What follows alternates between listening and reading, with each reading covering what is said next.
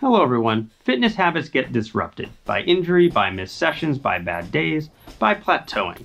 Today we're talking about how our family recommits to our fitness when things go wrong.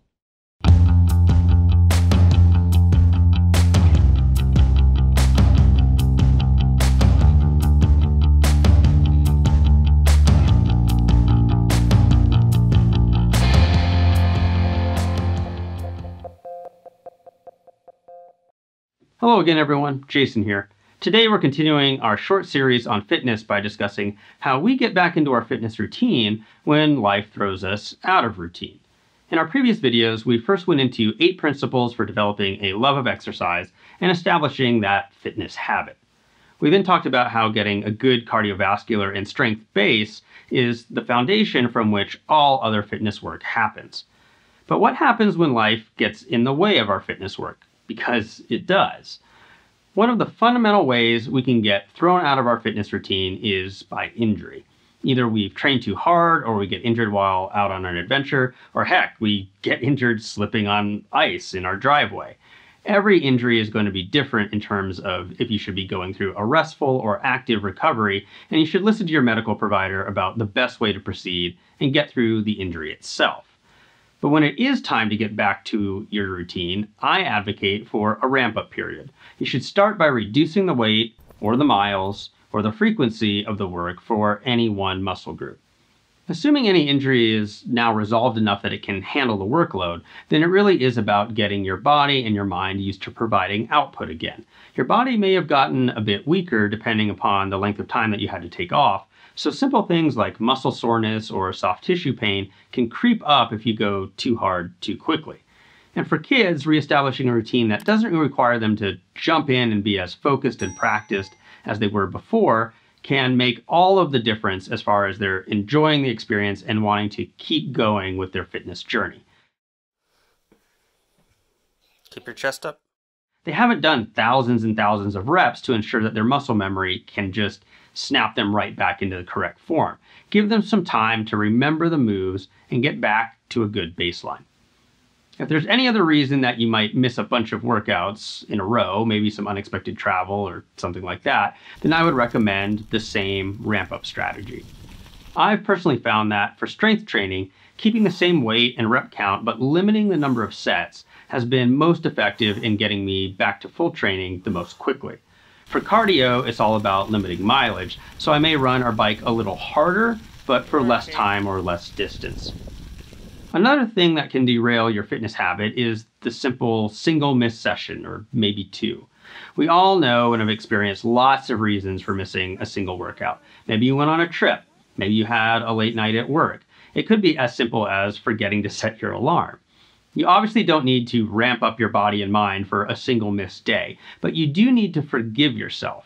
Maybe this isn't a problem for some of you, but I know many people who wrestle with this. I don't think you need to double up on the next day to make up for it. If you're using 2-a-days as a purposeful strategy to ramp up the amount of work, that can make some sense. But if you're doing that as a sudden change because you missed a day and it's an otherwise steady workflow, you may end up risking injury or impacting the quality of the day after you do the 2-a-day. I think you just need to move on and try to make the next day a great workout. Just skip the missed day and do the next one, but commit to making the next one a really great session. Speaking of committing to having a good session, sometimes despite best intentions, you just have a bad day. Maybe you're unfocused because something else is going on in your life. Maybe you didn't get your nutrition right. Maybe you didn't sleep well. Again, there can be a whole host of reasons. What do we do when we have a bad day and the level of effort just isn't there? Again, forgiveness plays a big part here. In our family, we don't subscribe to the old football coach mentality of doing wind sprints or some such as punishment for ourselves, but especially for our kids. This goes back to one of our principles being keeping things positive so that the desire to put in the work doesn't go away. Besides, wind sprints aren't exactly a root cause solution. We tend to take some time talking about the less than stellar effort and asking questions about what may have contributed to it. We then try and fix those issues. Does a sleep routine need to potentially start earlier? Did we introduce too many new exercises and things were confusing to either our minds or our bodies? Do I need to go address an issue that I have in my life that maybe has me stressed out and has been on my mind? Spending some time debriefing the bad days, just as we make sure we congratulate each other and celebrate the good days, is really important for getting back into routine. And finally, let's talk about what happens when anyone in our family plateaus. That is, we stop making progress in our fitness. It might be that a routine is so memorized that we can just do it without being really present and focused. Or maybe we're still present and focused, but our body just isn't making any more gains. Either way, the solution is usually the same. Change up the exercises. This doesn't mean swap out all of your exercises for new ones. Just start replacing exercises a couple at a time. And you can change up your cardio too. For instance, maybe you need to move to interval training for a while and work on some speed, then build back to longer runs, but trying to maintain those new speed gains. Take the time to do some research and find the right movements to help you achieve your goals. So that's how our family goes about working our way through common barriers to our fitness habits.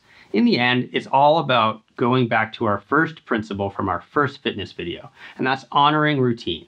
Sometimes by dialing back, sometimes by fixing issues from other parts of our lives, and sometimes by changing things up, but just a little bit at a time. So how do you keep a good fitness habit? Have any tips or tricks like making sure you do it first thing or doing only body weight exercises so you can do them anywhere? Let us know in the comments section. If you want additional thoughts related to this video and every video we produce, along with links to equipment we discuss, sample gear lists, sample itineraries, and links to other outdoor resources, please visit our website at shortguysbetaworks.com. The link's in the description below. And if you want to be alerted as we release new content, please subscribe and ring that bell. We produce educational content like this, as well as short films of our family adventures, and we release something new every week. So if you have ideas for content that you'd like to see, you can put those suggestions in the comments section too. Until next time, keep on getting more out of that big outside.